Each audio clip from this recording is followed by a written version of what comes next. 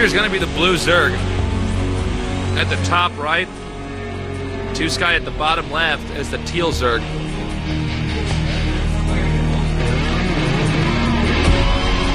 So how is ToSky going to play this differently? Or will he play this differently? His build might actually, or at least the build he did last time, might work a little bit better. On a map like this, you are pretty far apart.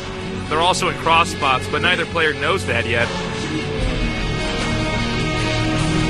However, bear in mind that essentially, ToSky has been humiliated in that previous game. I mean, that is a pretty embarrassing way to lose, especially after you practice whatever build order you were doing, trained with your team for days, sometimes even weeks for matches like this to get slam dunked. I mean, he basically got suplexed. He looked like a total jobber back there. He has to come back and do something. sAviOr probably feels very confident. sAviOr was licking his lips pretty wildly back there, hungry to defeat his opponent. First Overlord's going to be out for sAviOr. ToSky this time going for the 9-pull build. Looks like sAviOr has probably assumed that his opponent might be a little bit more intimidated and play defensively and is instead going to go for an econ build. And it looks like sAviOr is going to do a similar build to what he did last time. However, he will get the pool and the extractor on 12. And essentially, this build is more economical and safer than the build we see ToSky doing. So it looks like sAviOr's pretty much predicted that ToSky is going to go for a very aggressive build this time. Probably not willing to lose in the same way he did last time, and hoping that maybe sAviOr will get confident enough to go hatchery first. However, sAviOr is doing a pretty in-the-middle build.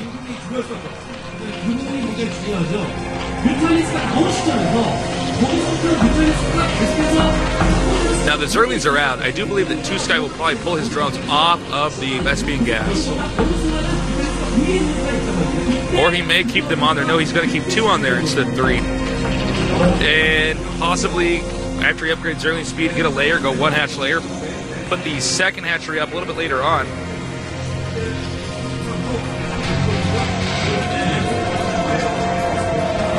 A few Zerglings are out.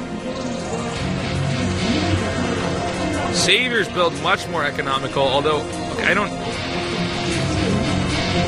I honestly don't know what ToSky's doing with the Zerglings.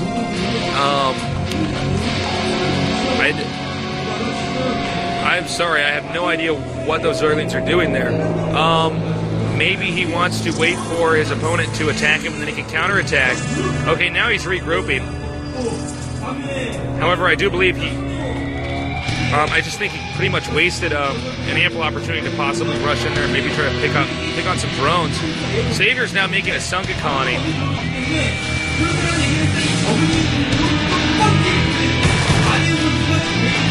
Looks like he's going to manage to get up here. Zergling speed is done. He's waited for the Zergling speed. Now moving up here. The sunken colony is out. sAviOr's going to have to micro pretty carefully. Here come the Zerglings now. And it looks like they managed to get in here. I do believe sAviOr will hold this off with drone control. Although we do see a sizable amount of Zerglings now attacking a few drones. Looks like he's going to get 2 drones. And maybe even 3 drones here. This could hurt sAviOr's economy quite a bit. sAviOr already has the layer up. 1-hatch layer. And a Spire already on the way. sAviOr's going to have to get a Spire out fast. Here's his Spire now. sAviOr pulling the drones off of the Vespian gas geyser to try to get a few more minerals out here. He needs to collect a few more drones. Bear in mind, though, that ToSky does not have very many drones. He essentially sacked drones early on in order to get an early offensive. sAviOr actually, or well, perhaps assuming that his opponent was a bit more intimidated than he actually was, would not attack. Now sAviOr has 3 drones in the Vespian gas geyser. Both Spires going to finish at about the same time. Looks as though ToSky's already spotted sAviOr's Overlord and will follow that with his own so he can hunt that down and pick it off. Since the Spire is at 300 HP, he will probably have to start saving larvae.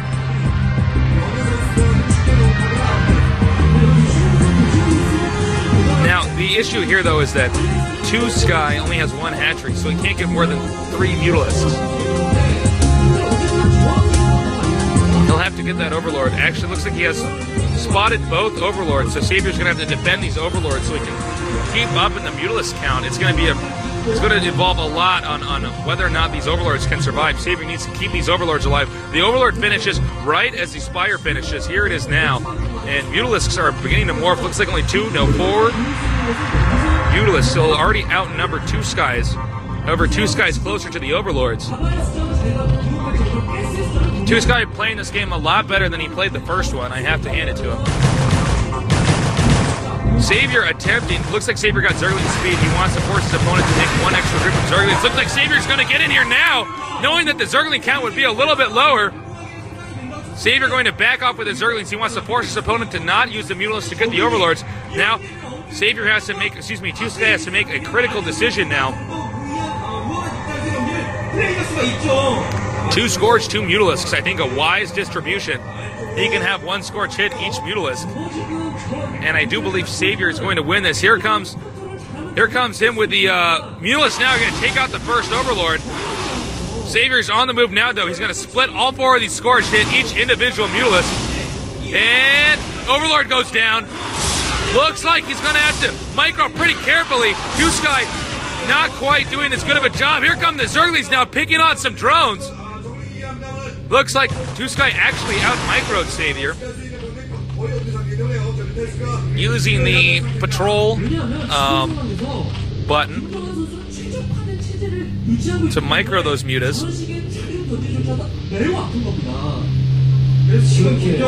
And it looks as though sAviOr is actually going to be expanding towards a location that is very unlikely for his opponent to check, since neither player really has map control with the Overlords. Well, actually, ToSky has a little bit of control.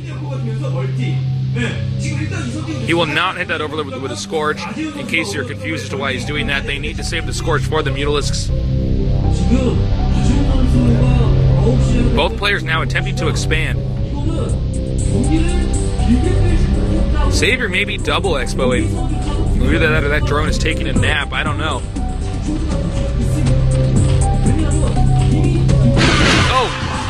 Very nice snipe there with the Scourge, getting the Overlord before it hatched. Or actually, as it hatched. Talk about a crappy life for that Mutalisk. And excuse me, I said it was an Overlord. It was a Mutalisk. I was just testing you. Here we have a few more Mutalisks out here. They are clumped together very carefully. Good Zerg players will always hotkey the Mutalisks with 1 Overlord, because if the Overlord is spaced on the other side of the map, he will manage to get, the Mutalisks will manage to clump together a lot more, making them harder to target fire than the weaker ones.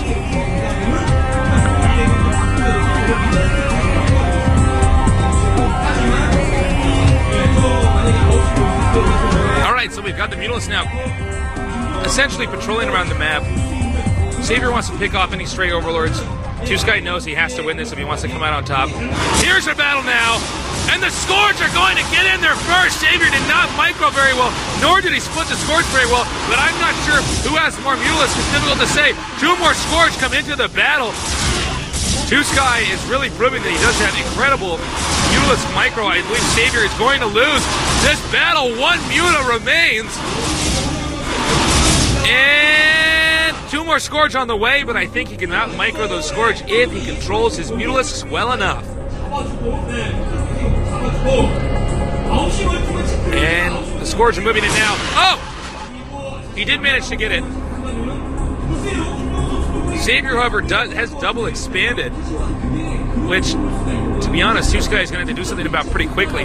Getting 2 extra extractors, I should say, will allow him to get ahead in the Mutalisk count. More Scourge on the way, but sAviOr's going to micro pretty carefully.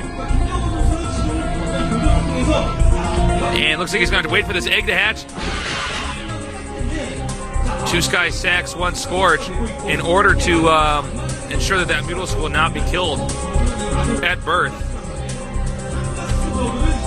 sAviOr focusing most of his economy on the Scourge because he is producing a few drones. He's going to use Scourge to try to defend.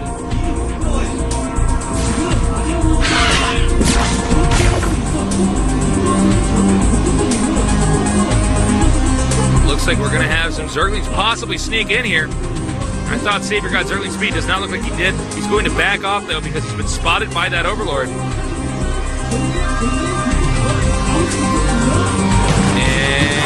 now look at that Zergling. Complete his mission. Scourge coming in here now, and one Zergling to try to harass the drones. I don't know if it's going to work. Is he going to... Oh, nope. No, it did not. One Spore Colony coming up here. Now watch, can sAviOr micro as well as ToSky has this game? No, he cannot.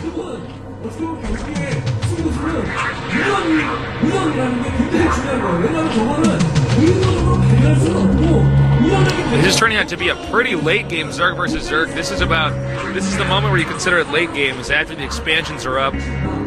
While that may seem more like early game to the average StarCraft player. Zerg vs. Zerg at good levels, or top levels like this, is very fast, very unforgiving.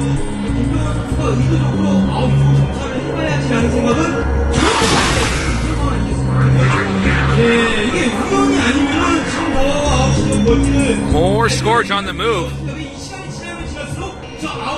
And it's difficult to say who's actually ahead. Normally you want to look at how dark the shadows are underneath the Mutalisks.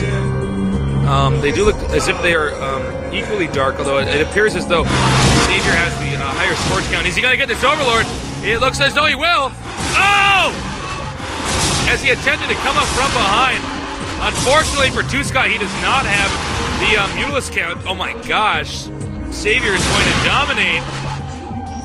He simply... Oh, ToSky is completely falling apart, and good game! The Mutalisks are taken out. And well played by sAviOr, double exploit, getting the second extractor. sAviOr will move on to the top 16 of the tournament. And his female fans are very happy. And I believe it is about 90% female fans down here today. ToSky probably disappointed, but he did not play as poorly as he did in that previous game. There's sAviOr, former #1 Zerg player. The top spot for Zerg is currently occupied by J-Dog.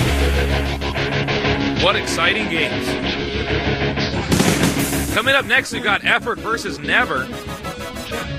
A Zerg versus Terran. So please stay tuned for that.